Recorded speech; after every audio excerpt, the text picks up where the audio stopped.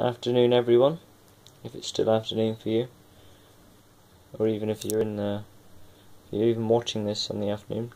Anyway, this is a video on my Arduino fire alarm system that I've been working on for a little while. I think I started this project sometime last year, and I've started playing with it again recently. Now, as you can see, it's got LCD display. That's your relay board. I'm actually only using one relay on this, so you could just, use your own relay. I'm using this relay board because it has a nice opto coupler on it. But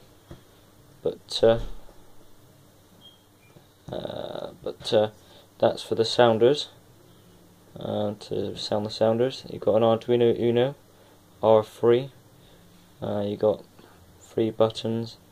You've got your call point, and it's got some other features in there. Now you may want to notice this. Hopefully I can demonstrate it for you. I'm going to have to get a torch nearby. I want to show you the first feature of this panel that may not be obvious. So you can see system's normal. Now there's actually a LDR, light dependent resistor there, if the camera wants to focus on it. No. There we go. There she is. And focus back. And as the light in the room changes, as it gets dark, the panel gets darker. As it gets brighter, the panel gets brighter. Now you should be able to see it vary itself. That panel is actually getting brighter. Now, I really like this feature because if you happen to have this panel in your bedroom, or maybe in your office or something like that, for example, not necessarily in a commercial building. 2 seconds. You don't want it to be glowing full brightness, lighting up the room if you've got your lights dimmed down or your lights turned off. See, I find, since my fire alarm panel is actually in my bedroom, the LEDs do glow a little bit. It doesn't annoy me at all, but if I were to have this would light the room up pretty well on full brightness. So that's why there's a automatic backlight on this. It does vary quite nicely actually. It goes right the way down to lowest brightness it can do, but it still stays illuminated, so it's on. Right, anyway, that's enough of that. As you can see, it says system normal. 2 seconds. There we go, sorry about that. Wasn't quite prepared for that. As you can see, it says system normal there. Now I will put your key in your custom call point I've made here. I've actually used a piece of old glass and created my own overlay, whatever, labels on it, because the old label was worn off. But if I push the call point, as you can see, it says fire call point, and the sounder relay has turned on. So if I had a sounder hooked up to that, the sounder would now be sounding. So fire call point. If I reset the call point, it still keeps on going. Notice how it doesn't blink. The sounders will still be going and whatnot, but the only difference is you can tell that the call point's been reset or not by it blinking. But obviously you would silence it. If there's a fire, you would silence it. You reset your call point. This is if it's a false alarm or whatever. You're testing the system. Then you reset your system, and it goes back to normal. Now, I don't know if you can see this or not, but if I create a fire, the brightness of that display actually goes up. You can see this. If I remove the, if I cover that little LDR there, get a piece of blue tack or something. 2 seconds. We can see that change a lot more obviously. Well, that should cover that enough. Now if I reset it, so it goes down very bright, very low brightness. Set the alarm off. It brightens up the display to max brightness, and it will stay at that brightness even if it's silenced and that's reset. If there's an event, it will stay max brightness to tell you that you need to see your fire alarm panel.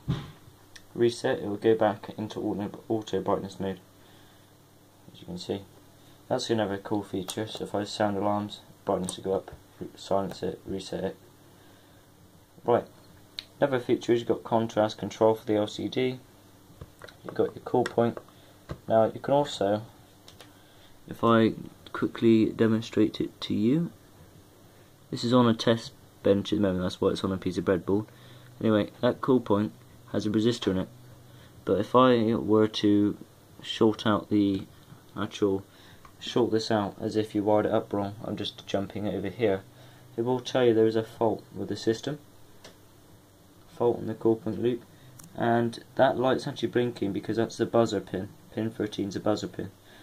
I couldn't find a buzzer to show you, but you can have an internal buzzer, which obviously in a finished product, which I will get around to probably building this into a proper mini system. Yeah, I will have an internal buzzer on it. That will also make the brightness of the display goes maximum, because that's an event.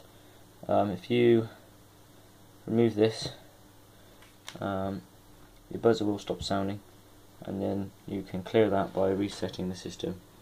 And since this is not shorting out anymore, it's fine. But when you set that into alarm, there's actually I think it's a 470 ohm resistor in there, and it can detect whether that's, whether it's a cool point or whether it's just a dead short. Right, so other buttons, so you got your silence, you got your reset, and you got your sound alarms. So those are the 3 buttons there. Sorry if you can hear some background noise. You got your sounder output, cool point. What else was there? Okay, there's also another feature.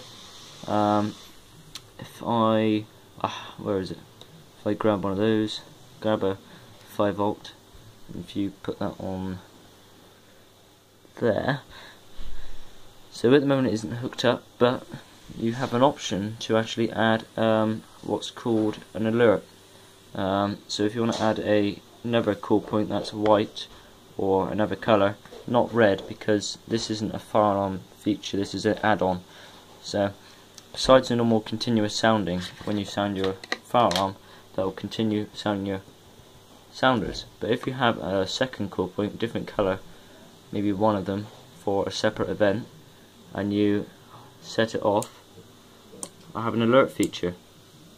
Alert feature seems to be quite common with C-Tech panels. That will make your brightness of your display go maximum brightness, and it will actually pulse your sounders. So that will be a separate distinct tone or distinct noise compared to the fire alarm noise.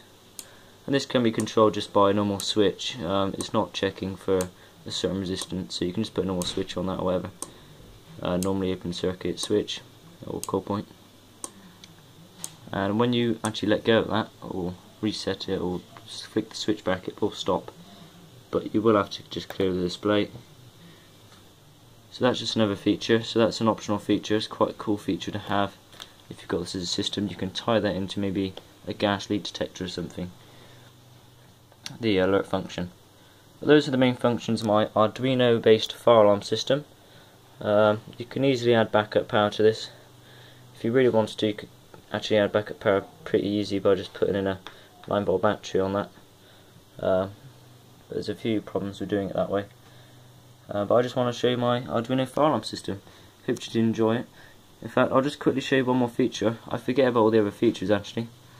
If I hold down this button and that button, it's actually got a test mode.